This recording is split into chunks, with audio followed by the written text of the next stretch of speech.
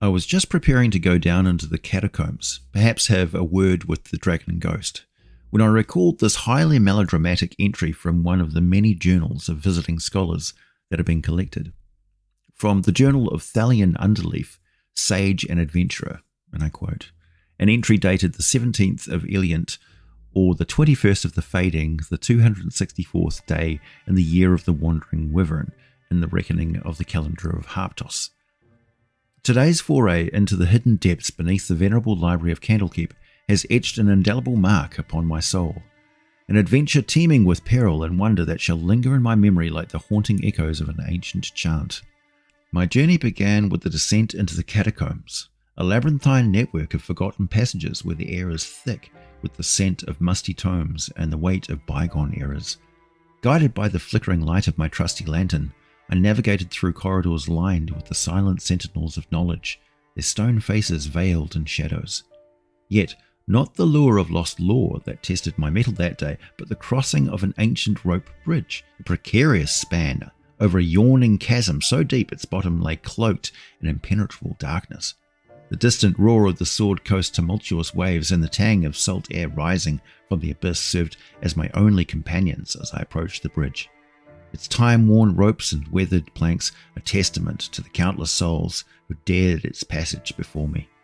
With a heart both heavily cautious and buoyant that I was further into the depths than I had ever been before, I set foot upon the bridge, each step a whispered prayer to the traveller. Midway, a plank gave way. My heart may have stopped there for a moment, yet I pressed on, driven by the unquenchable thirst for discovery that had drawn me to Candlekeep's incredible collections. Having conquered the bridge with limbs trembling yet spirit unbroken, I was scarcely granted a moment's respite before the shadow of a new adversary loomed large. From the depths of the catacombs, a creature most foul and wondrous emerged, the Ascomoid, a behemoth of fungal origin, its leathery hide a tapestry of pox and spores. Rolling with deceptive grace, this puffball monstrosity confronted me with the full measure of its alien might.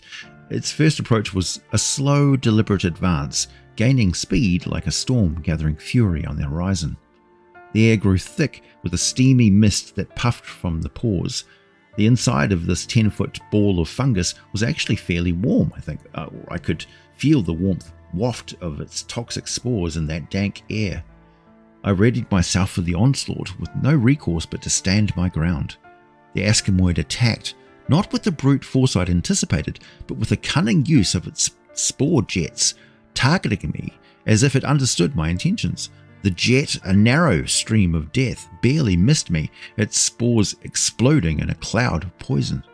I leapt aside, drawing upon every ounce of my agility and countered with a barrage of spells, though I knew its mindless nature rendered it immune to charms that would sway creatures of intellect. My arcane and physical attacks seemed to scratch its formidable hide barely, or perhaps they did, but without blood spilling out of it, there's often little sign it's been badly injured. With a combination of wit, will, and desperation, I managed to outmaneuver the creature, using its momentum against it and leaping out of the way of its spore attacks. As I pen these words, the echoes of my encounter with the Ascomoid and the memory of the bridge's treacherous span mingle in my thoughts, a reminder of the fine line between folly and bravery.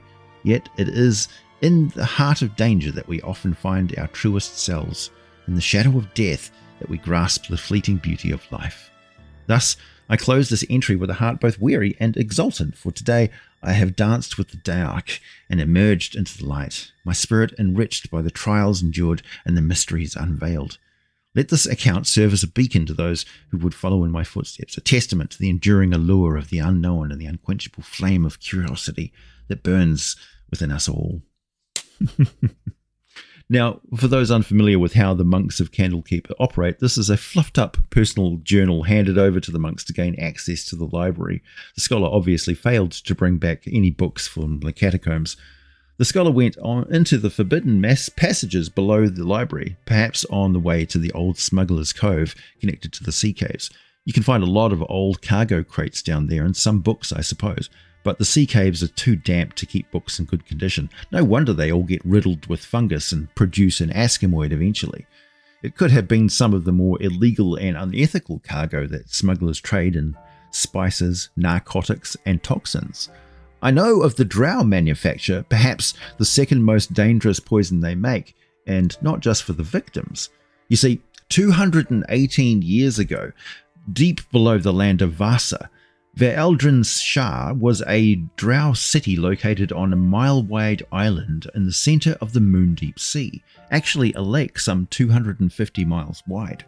One of the few in that region of the Underdark, Ve'eldrin's Shah translates roughly into the City of Secret Thoughts, or something similar. It was a center of Lolth worship, as one might expect, and it was also a dystopian nightmare of plots, feuds, sabotage and assassination, where the Dark Elves used any means they could find to inflict pain, suffering, and either a swift or lingering death on their enemies.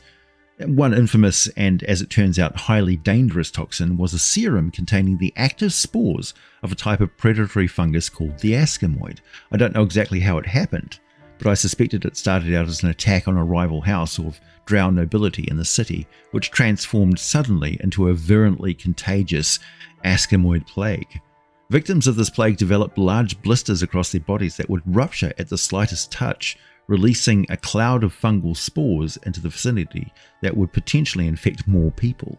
In the end, Lolth was no protection from the rampant fungus spread, and the entire city population either fled or died so suddenly that it was 10 years before the city was investigated by the local grey dwarves and word spread to the surface realms. The sparse details of these events can be found in the pages of Storm of the Dead, a novel by Lisa Smedman published in 2007. In its alchemically suspended serum containing the hibernating spores, the Ascomoid toxin can be delivered into the body via food, drink, or coating a bladed weapon or dart. Only a tiny amount of spores entering the bloodstream will see them spread through the victim's circulatory system, quickly sprouting and starting to devour them from the inside, eventually producing spore-fruiting blisters that burst on contact to spread the deadly organism further. Blistering in the lungs is among the final symptoms, and I suspect that is how the invasive fungus managed to wipe out the whole city. In fact, 2 of the 4 most deadly fungi to humans on Earth both attack the lung tissue of the victim, leading to death.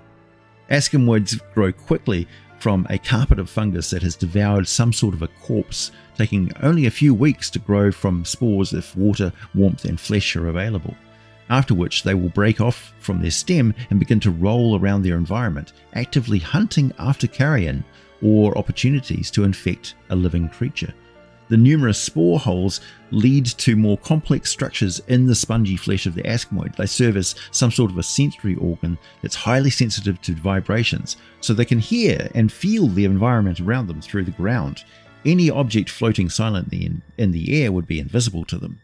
They grow to between 5 and 10 feet wide. The big ones weigh 500 pounds. The leathery outer skin is thick and resistant to bludgeoning damage. They move by rolling along the ground, and they keep going for quite some distance as they wander around, seemingly tirelessly. Ascomoids attack by rolling onto their opponents, but they can likewise use their spore jets to attack dangerous enemies. Large opponents, or those they've inflicted damage upon Ascomoids, will usually get attacked by the spore jets. The stream of spores is about 1 foot in diameter and 30 feet long. Upon striking, the spore jet puffs into a cloud of about 6 foot diameter. The subject creature must save versus poison, or make a constitution check, or what have you, or die from the infection and the severe system shock. Even those victims who make saving throws are blinded and choked, and such to an extent they require 1 to 4 rounds to recover and rejoin the melee. Meanwhile, such victims are helpless, and all attacks made upon them have advantage or +4 to hit in older editions. It is possible to train an Ascomoid, kind of. If frequently fed either fresh or rotten meat by a creature, they will learn to detect the feeder and regard them as a creature that they shouldn't attack.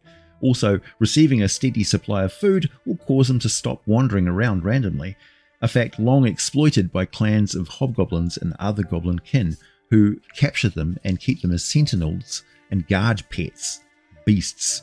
They can be found more frequently in the high moors around Faerun, or just about anywhere in the Underdark. It's a fairly common predatory evolution of many different fungus species from other planes and dimensions, including the 222nd layer of the Abyss, the Slime Pits, home to the demon queen of fungi. My name is AJ Pickett. I included a 5th edition stat block for the Ascomoid in the video description. I'll be back in a few more days with nasty fungi found in Dragon Magazine number 68. Thanks for listening, and as always, I'll be back with more for you very soon.